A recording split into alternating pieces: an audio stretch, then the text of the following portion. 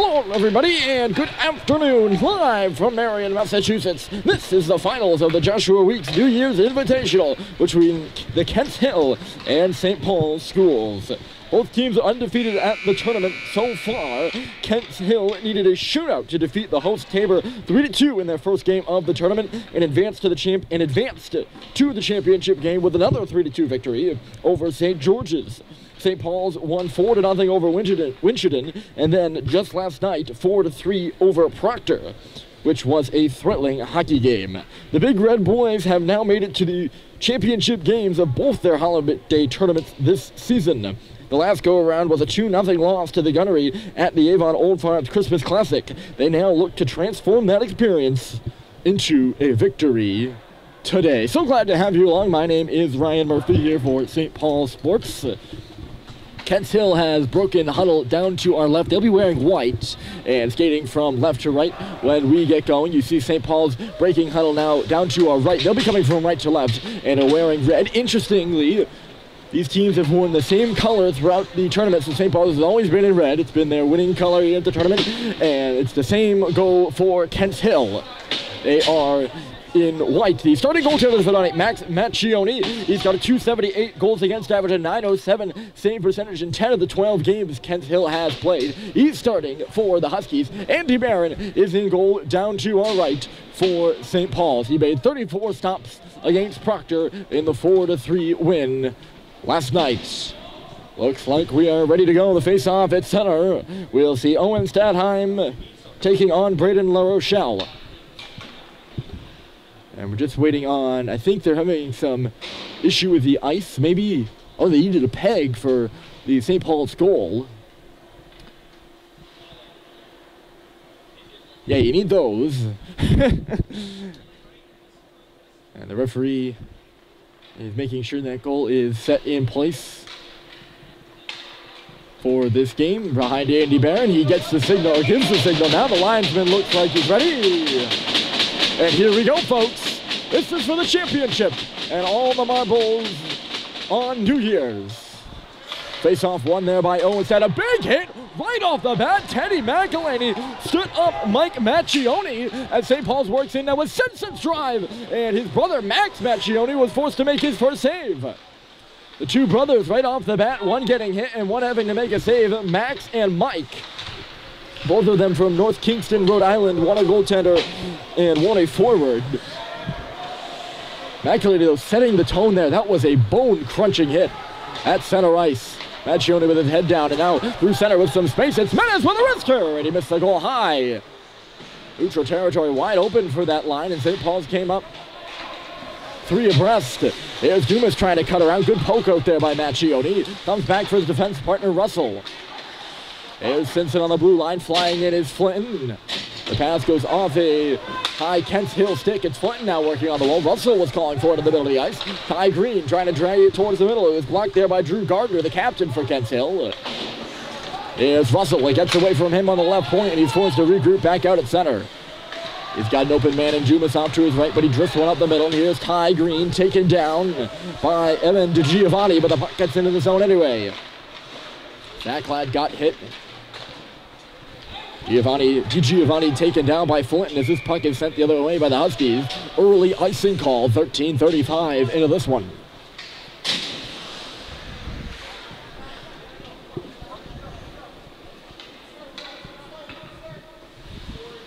St. Paul's will make a change and put out the Schubert, Bussey, and Orn line for their first shift of this one. Kent Hill obviously unallowed to make a change on the icing call as NCAA rules, which is what all NEPSAC games go by. That pass from Sullivan was too far ahead of Guillaume Deere, who now pitches in to chip it to the corner. The battle between Schubert and Adit Desai down low. And Schubert won it. He's going to come far side and go away from him after he got his stick chomped. Guillaume Deere pitching in. Schubert covering his spot at the line. It's now James Orton with a shot. Went off the stick of Bussey in the slot to the corner. That's Sullivan back in low. He takes a check. Here's Schubert trying to center it. Went off a stick and over to the other side again. Taking a look around over there was Funakoshi. He might have looked for too long as St. Paul's has got the puck again. That moment's hesitation there by Funakoshi. The reason why he wasn't first on it. Once again, risked it the other way. Tired Kent Hill bodies on the ice right now, and icing called once again. This is the same unit that's been out there for the past minute or so. Or not minute or so, more than a minute now. 2 shifts as St. Paul's rolls over a different trio over the boards. And it's the same group for the Huskies. Some early pressure from the Big Red, testing the endurance of Kent Hill. Puck comes to the middle, chance here to clear the zone. Simpson kept it in though. How about this? Menez backhanded it right on the stick of Drew Gardner up the boards. And now they're going to clear the zone. A good little smack there by DiGiovanni. Kent Hill's got to make a change here. Here comes Menez, right into the zone, just lost control of the puck, spins it back in front now. It'll come to the line. That's where Sweet plays it. Back in low for Menez again. Simpson is in the slot. The pass goes for McElhaney here on the other side. Simpson got a stick on it. It was just a bit too high for him. I don't think it was intended for him though. Sedheim tried to thread the needle. Drew Gardner blocked that. It comes up the wall again. And a chance for another clear by Funakoshi, and he missed it. Holy cow. And even when Kent Hill, they got the puck out of the zone there, but still couldn't get a change. They're going to get 2 new bodies on now.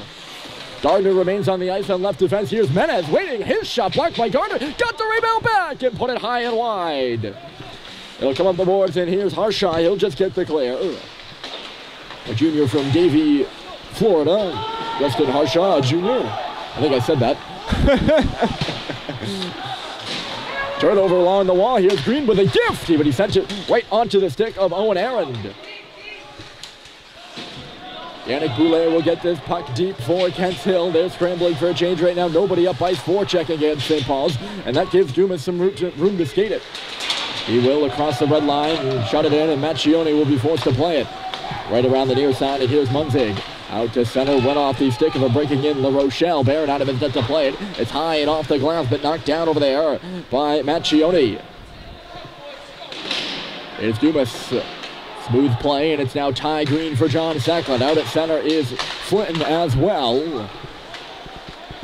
Banked for Cunningham, and then on the right side for La Rochelle. That's where they make their zone entry. Kent Hill, but not for long, as Ty Green cleared it for the Big Red. Decide left side, it's chopped up but out of play by Mike Macchione.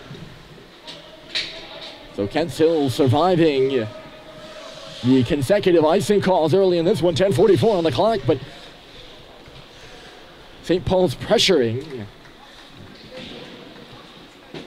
The Big Red are coming off of playing a Proctor team which was very aggressive on the forecheck. It was a 2-man forecheck, and Proctor did. Penalty upcoming here as Orn got his stick in the legs of a Kent Hill player at mid-ice. Seems to be more unhappy with himself than the call, and he's going to step into the box. So yes, after Kent Hill survived, they're now going to get rewarded for it and go up a man here for 90 seconds. The championship game, just like all the other games here at Tabor. 15 minutes and 90-second penalties. St. Paul's will be forced to kill one of those right now. And Kent Hill is on the puck as well. That's Cunningham on the left point. He'll shoot it back in deep. It's right onto the stick of Funakoshi. Sorry, neither of them. That was La Rochelle. Now it's Macchione. Puck comes back to the line here, and it's Gardner. Right side for Macchione. Trickled away from him. Macklin, he gets to the puck. He lays a hit. Still loose in that right corner, and coming up with it is La Rochelle. To the line, and Gardner. His shot snared by Barron. That's his first stop of the game, and he goes out to his left to make it. And he was looking, Gardner was looking for someone to cut into the net there and maybe get a piece of it redirected towards the goal, as it was going wide if Barron hadn't reached out the glove to make the save. The safe play and one made by the St. Paul's goalie. Big Red change penalty killing units. Sacklad out there with Green up top, and then Dumas and Russell on the back end, and Sacklad finds it. He gets it right by Cunningham, and his outstretched stick, and down she goes. Look at Green right up there, putting some pressure on Gardner, who makes a play over for his defense partner Cunningham. Left side, and it's kicked off the skate of Macchione. He's going to come in now. Look at this, a chance, and a save is made by Barron. Oh, hit hard is Russell down on the left side, and he's not happy about it. gives a cross-check to Mike Macchione, who I don't think was a player. He was the player that took him into the wall, and he took him in hard. Macchione, a post-grad, his brother, the goaltender, and a junior, as we mentioned probably superfluously. That'll do it for the Orn. Well, not for the Orn penalty. Still 23 seconds left to go in that. But for the St. Paul's penalty kill, we'll now have some 4-on-4 play for those 23 seconds, and then an abbreviated St. Paul's power play. 4-on-4 action, so we don't reiterate the word play. Got to keep the language diverse, right? Here's Russell, who drew the penalty for Dumas. Back for Bryson Russell, top of the slot. Bryson has scored 2 goals in the last 2 games for St. Paul's, right from that area at the top of the slot. St. Paul's now on the power play, and Menez hops over the boards. He gets the puck here, too. Menez drifting into the deep with a backhander, and sealing the post is Max Macchione. Whistle blows, and interestingly, that whistle from the referee seemed a bit dead, maybe. I don't know. It made an odd sound. That wasn't dead. Maybe he just didn't blow it enough. These are the kind of things I like to observe out here. Game's not important, but I'll tell you what is. The sound of the whistle. Top power play out there for St. Paul's right now, and it's Stadheim handling the puck for Julian Menez in the far corner, working up to the face-off circle, and now it's Halliday. High slot, McElhenney, slap pass for Simpson, right in front for Stadheim, and he just couldn't corral the pass, try to get the one-timer, but he missed it, and now Halliday is forced to go back for the puck. He sends one crisply across, and striding with it now in behind his own goal is McElhenney. He'll come out. Beating it up right side. The pass from Simpson. Cutting over here for Menez. He'll charge in. Menez on the left side. Good zone entry. He's going to go around the net. Julian Menez with some space. Holding on. Waiting with a shot. Rebounds there on the back door. Sneaking in is McElhenney. But he can't beat the defender there. It'll come up to the point where it's chipped out of play into the Kent bench. Kent's Hill bench. Now I got to clarify that. And I apologize if I don't. There is a Kent school too. In Kent, Connecticut. The Lions, and this is not them.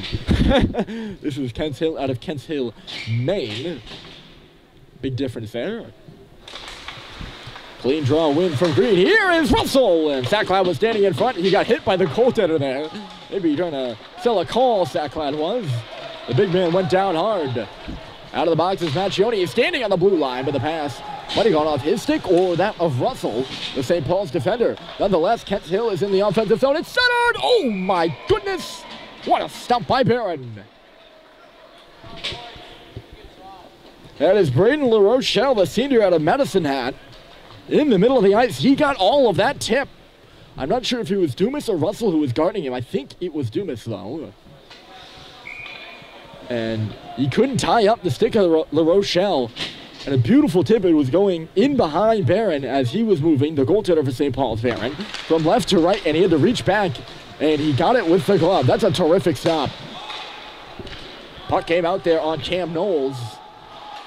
So Kent Hill is forced to regroup here.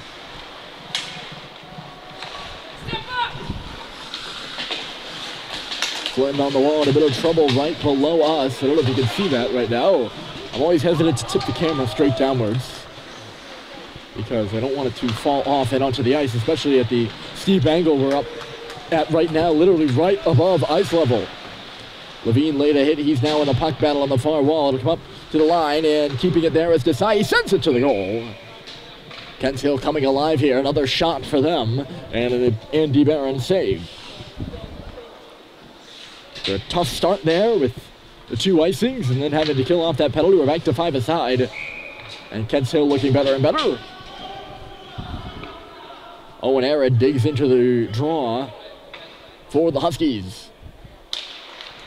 And he won it too, but his winger, that was Yannick Boulet, was all tied up by Bussy on the far side. Schubert had a stab at it, comes towards the middle, getting down there is Harshaw. He got hit, still loose between the hashes. Drew will find it and play it up and ahead for Schubert. Here comes Joe Schubert. He's by himself right now, so he just lets the shot go. It goes up over the boards, over the glass, and over the netting, and all the way out of play. Up and off the stick there, the Kents Hill defender. Face-off will be down to the right. It went off the Kents Hill defender's stick, and my reason for mentioning that would be that's why we have the face-off in the offensive zone for St. Paul's, and Orrin is right behind Schubert for it. They try to set up that play once in a while. He wins it straight back for Orrin, who takes a shot. It's all dependent on the draw win by Joe Schubert, and he did not win it. So back for it is Malcolm Bussey. For Alex Levine on the right side, off the board, stepping up there is La Rochelle to get it deep. 6:26 to go and still scoreless. Fanning on the puck is Drew. Right up there in the play now is Munzig. He forced that turnover. He's going to the slot right now. Coming in, trying to play the puck is Macchione, but the other way is James Orrin for the Big Red. Orrin gets it in around Liam Walsh, and he's putting the puck first. Taken to the boards by Desai. Flukes on the goal line. McElhinney now. Joe Schubert, that puck slowly making its way to him. He tried to center it for Bussey, but it's knocked out of the slot area by La Rochelle. I should say the bottom of the circle, so he was going towards the slot, but never made it there. Center step move by Cunningham was a no-go, and here's Harrison Sweet. For Malcolm Bussey on the right side, watching him is Gardner as Bussey moves in with a shot. Rebounds in for Green, and he missed the goal wide. What a glorious opportunity for Ty Green between the hash marks. He was falling. I don't know if he got tripped. There's no penalty on the play. Culver laying a big hit down to our left. He took Munzig in front of the Kents Hill bench. Green the opportunity, but still no score. Here's the pass up the left side. It's Charlie Culver to the middle for Halliday. Dropping it back off for Culver. Nice little give and go there by those two. And the save was made by Macchione, and back out to center she comes. McElhinney, right side, getting there first is Halliday. He'll sweep it in and take the check. Out of his net to stop it is Macchione. He's back in goal now. 2-on-1 down low for St. Paul's, but Kents Hill gets it up. Halliday trying to keep it in down to our left. He did not do that, or could not do that, I should say. Puck comes out. St. Paul's called for offside. 4:55 on the clock down to our right.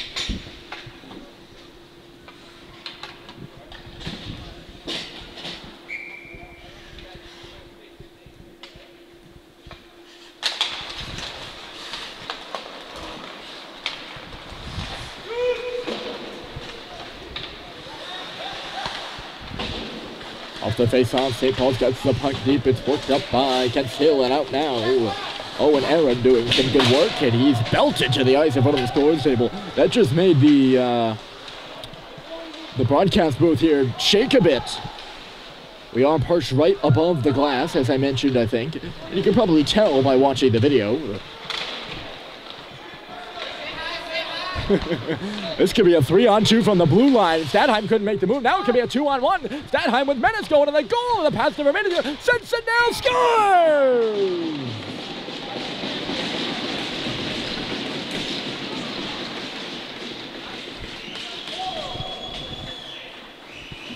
Not exactly textbook from the Big Red forwards, but they get the goal. And it's Eric Simpson potting it behind Max Macchione, who was down and out. He couldn't track the play.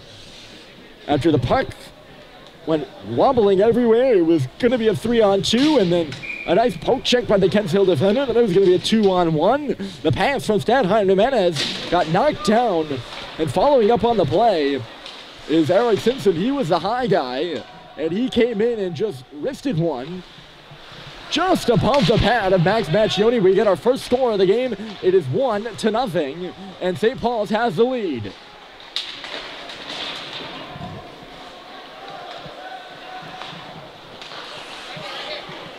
Big goal with 3:47 here in this first period. Russell dropped it off, and Flinton put it deep. Russell's now in the corner with that puck. He'll come out to the line where Flinton is covering his spot. Ty Green on it. Green for Sacklad, the assistant captain for St. Paul's. Good work there by La Rochelle, and he'll get it out. Munzig being told by his bench down to our left to get the puck deep. He does just that and goes in for it, laying a bit of a hit on Russell as those two collide. Flinton will play it up and off the glass, and Ty Green will give chase. Between the blue lines, curling with it is DiGiovanni. He ran into some trouble. They battle away for it, and St. Paul's unable to get it in. Kent Hill will do just that, though, in behind Russell, who is behind his own goal now, coming up this near side. He played it up for Flynn, who couldn't handle it. They battle in front of the St. Paul's bench. The puck came out, though, and being yelled at by the linesman is Miles Kirby to get out of the zone. He's back in now and onside. Here's a lead pass for Frechette. This could be a 2-on-1 with Stoddard going to the goal. That's Frechette in front for Stoddard, and he could not get a stick on the pass.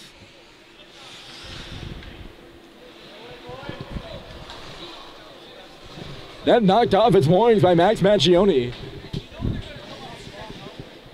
The two freshmen for St. Paul's, and I don't think I am exposing company secrets when I say they're not exactly on the ice all the time. Not regular shifters, Frechette and Stoddard, but a great opportunity there for the two of them to get their first points collectively in the big red uniform. Frechette was coming down the right side, and he didn't really realize, I think, that he was wide out, and Stoddard, well, he realized he was in on a 2-on-1, but Stoddard was just playing too wide to make that pass really work. Stoddard takes his man down as he chips it into the zone and goes working for it. Menez is out there centering the two. Here's the shot coming through. Ooh, that went off the heel of Julian Menez. The shot from Teddy McLean at the left point. Macchioni on top of things. And he's got it in his glove.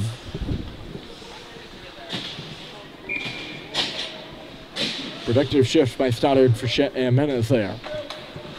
There it is, the set play in the wrister by Orn off the face-off, went off a leg. Wide of the goal and then back out to center. Alex Levine had a tap. Still loose on the blue line. Levine taking a bump over there from Mike Macchioni. Well, I say Macchioni and it's not the goaltender. I think you'll know. I don't think I have to clarify with the first names. Then again, it should be done nonetheless, just for more precision, shall we say. Here's Schubert, the stretch pass for Bussy missed him. It'll go wide of the goal, but getting there first is Orn, and having to play it away at the last moment is the goaltender Macchioni. Here's Orn now on the blue line, working in is Schubert. He gets the high saucer pass and knocked it down. Three guys in low for St. Paul's, and it's Orn up top. That's Levine for Drew. His shot was blocked there by Harshaw, who stepped up and was in some pain, so he just had to clear the zone. Drew on it. He'll lead Bussy up the right side, forced to re-corral, and now send Stadheim in on the left. Stadheim with Menez behind him. Stadheim, good poke there. In low by Edit Desai. Menez trying to kick it off the wall. It's bouncing around in the face-off circle. Menez lost it in the feet of Simpson, who's now battling. But coming up with it instead is Ryan Munzig. St. Paul's just can't unravel the strings. We're under a minute to play here in this first period of the championship game at the Joshua Weeks New Year's Invitational. Rister coming from the point, blocked by Dumas. It is St. Paul's 1, Kent Hill 0. So far, and the goal belongs to Eric Simpson. Wheeling it up and ahead with a bit of momentum is Menez, but a swift poke check by Cunningham does away with all of that. St. Paul's would have been offside, so Kent Hill some room to play. Oh, what a hit by Dumas. And they are going to call him, it looks like a charging call to me. Dumas wasn't that far away, at least in my eyes. Maybe a rough against Dumas. He's going to step out of the box, though, nonetheless. Penalty number 8 for St. Paul's, and a great opportunity for Kent Hill. With 27.6 seconds to go, they're going to be up a man. There's a saying in hockey that goals within the last minute and a half are the ones that kill you the most. Heading into the dressing room. Oh, look out, coach.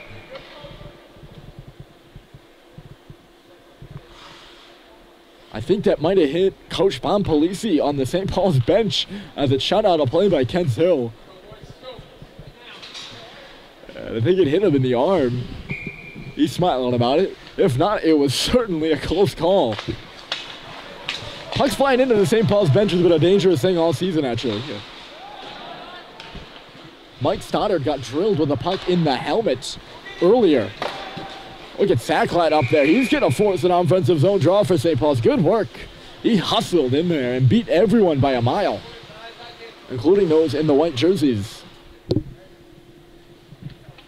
Yes, in that game against Proctor, not the recent one. St. Paul's and Proctor have played twice. The one earlier in December up in Andover. Stoddard, we were right above the bench. The bench was down to our left and was basically on the bench. There's a shot off the draw, and they score! It's goal-scoring machine John Sacklad.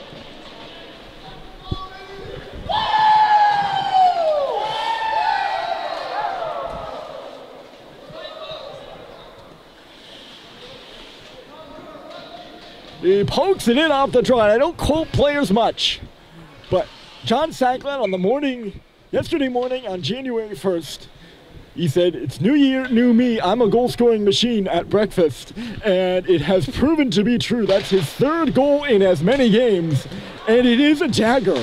As we talked about, within the final 20 seconds of play, a shorty from Sacklad, and it's 2-0 as we head to break. Sacklad and Simpson the goals. St. Paul's 2, Kent Hill 0. Second period is coming up next from the finals of the Joshua H. Weeks New Year's Invitational.